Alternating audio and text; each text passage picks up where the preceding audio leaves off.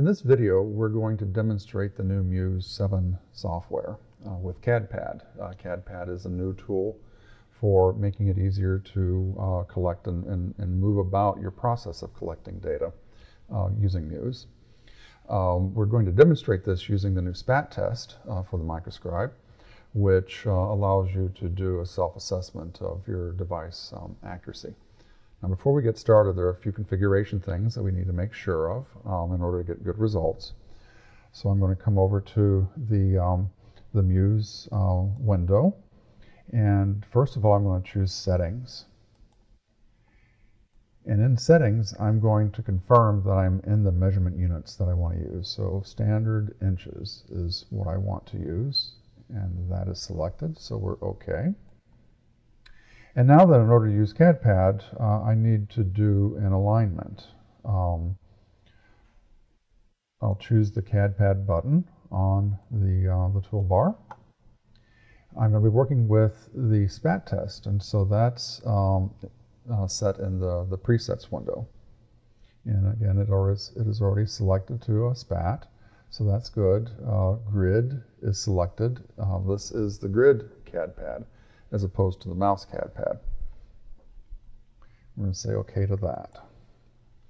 Now, one last thing is we want to make sure that we're set up to use an Excel spreadsheet. So if we look at the bottom of the toolbar, it says Format Excel. So that's good. That's what we want. If it didn't say that, we would come over to what's called the Strings menu, and then make sure that from the list of the programs we can directly connect to, that we've actually chosen Excel. And as we already know, Excel is already chosen, so we're good to go there. So at this point, I'm going to go back to the CADpad menu, and I'm going to do the alignment. So again, we've got the presets for SPAT. We're going to align the CADpad, and this sets it in our workspace so that the MicroScribe knows where this is at. And to do this, I'm going to take 3 points. One is in the lower left-hand corner of my grid, then the lower right-hand corner, and then the upper left-hand corner. I'm going to choose OK. And we are now aligned. And I can tell that pretty easily by going back to our spreadsheet. And now let's choose a few cells on the template to show you what will happen. We've created macros inside of the spreadsheet to let us jump around from cell to cell. And so if I choose 2, we're going to jump to test 2. If I choose 3, I'm going to jump to test 3. If I choose 1, I'm back to test 1, where we want to start. It's that easy. Now, when the probe is not touching the CADpad, it's actually in measurement space again. So this is a very localized activity that allows us to do a lot of work without having to go back to the mouse. So I'm going to do one other step before we continue, and that's to make sure that my SPAT test is set up appropriately. There are several options here where you can enter in your name and time of test. We won't do that today, but what is important is that we make sure that we choose the correct device. This particular one is a MicroScribe MX 6-degree of freedom arm. The firmware and driver versions really don't matter that much, but you can record those for your own purposes, especially if you're reporting back to us that you've got an issue that you want to talk to us about. The units, we want to match what we chose in the Muse toolbar, which is inches. We're using a 3mm ball on the end of this device. And we've set Muse probe to the default probe tip. So with all that set up properly, we're ready to go. So the first cell of the first test is chosen as our starting point. So now then we can go ahead and start taking some data. Now the idea is to take points in and around the volume of the device so that we've got a good idea of its performance over a larger area. When we're taking points, we want to use some tool that allows us to keep the probe ball in a set position. we've got these special columns that we've made that have divots drilled into them. There's also, with the M device, it comes with a calibration jig, which you could also use. When taking the point data, you want to make sure that the ball of the probe stays well seated in the bottom of the divot. And you want to make movements that allow the arm to swing through a lot of arm motion. You want to do your motion such that you're not putting excessive force on the device. We want to keep it nice and smooth, and we're going to take 10 points. So I'm going to do that right now. First point, second, and I'll keep going. And when we're doing our testing, we do something called a flip, which means moving the wrist joint over to the other side. And I'm going to take 3 points there. That's more or less our worst case scenario.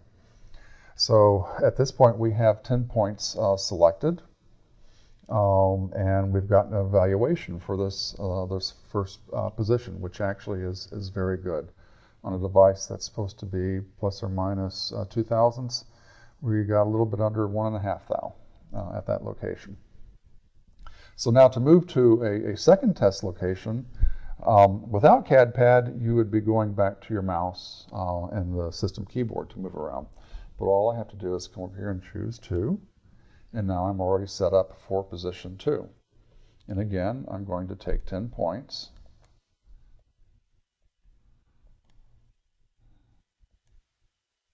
I'm going to do a flip. And there we go. We've got the information for that position. Now we only have a certain number of columns to work with, but I do want to get a good variety in the work area. So it doesn't matter exactly where the point is that you're taking. So we can move these columns around to get ourselves into new positions. So we're going to move to test 3 and go ahead and take some points.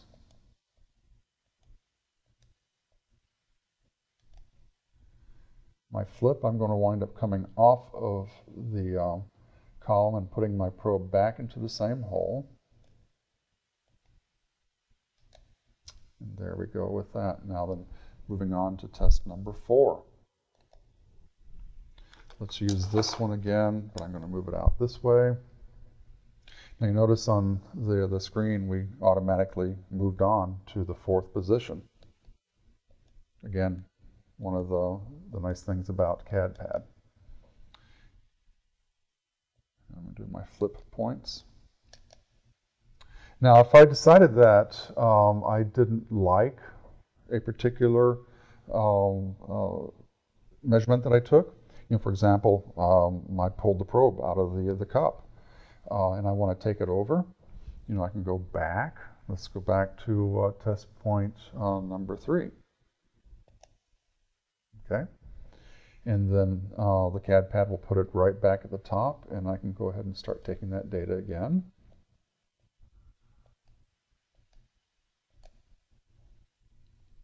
I'll flip my arm over, 3 points. Whoops, I jumped out on that last point. I don't want to retake everything, so I can come back down to CADpad, and I'll actually use a different button, which only jumps me back up to my flip points. It's set up to retake effectively the last 3 points, so I don't have to redo everything. And again, I didn't have to take my hands off of the MicroScribe in order to make that jump. All right, so let's move on to position number 5. Choose it on CADpad. I'll move the device around to capture a good set of points. Okay. Now that I'm going to move on to 6. I'll just use this one right here.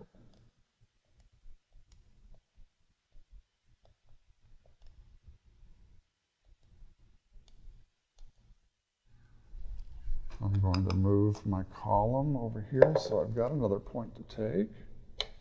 choose 0.7. So now we're going to capture 0.7.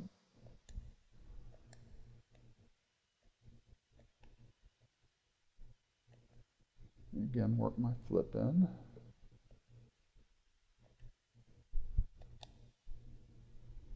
And we can move on to 0.8.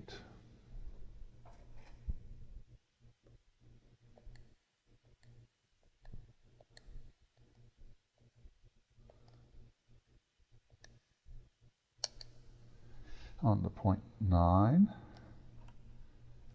which, let's move this out here so we've got another position.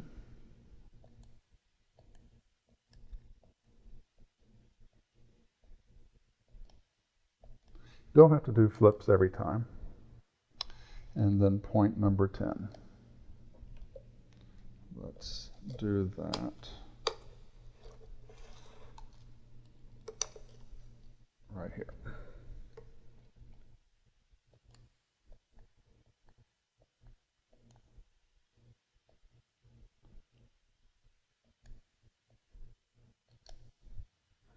And with that, we've collected all the data that we need for this test. So I'm going to move back over to the front side of the test, and we can start looking at results. So we're seeing all of the numbers for all of the tests. Actually, test number 10 was quite off. So there was some problem. I actually must have done something when doing that test, so we need to retake it. I can come back up, choose the top. Now let's come back over here.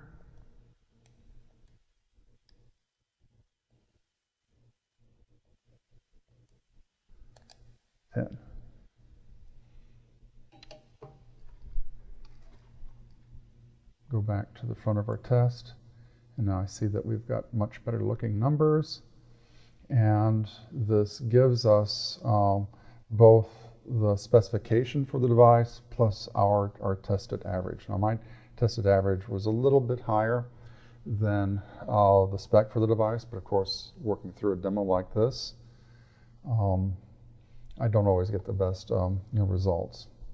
In any event, this device does seem to be measuring quite well. So you can see using CADpad makes the testing process a lot easier because I can go right through it without having to go back to the keyboard and go back to the mouse. So that's the intended power of this. This particular CADpad works with an Excel spreadsheet that we've set up, and so it's got specific macros that get run every time you choose a position on this. It's intended to allow you to run other types of macros with other programs. And so as we start expanding the capabilities of the product, you'll see more and more of those preferences being available to you. Now there's another side to CADpad that we haven't talked about yet, and that's mouse emulation. So next I'm going to show you how that version of CADpad works.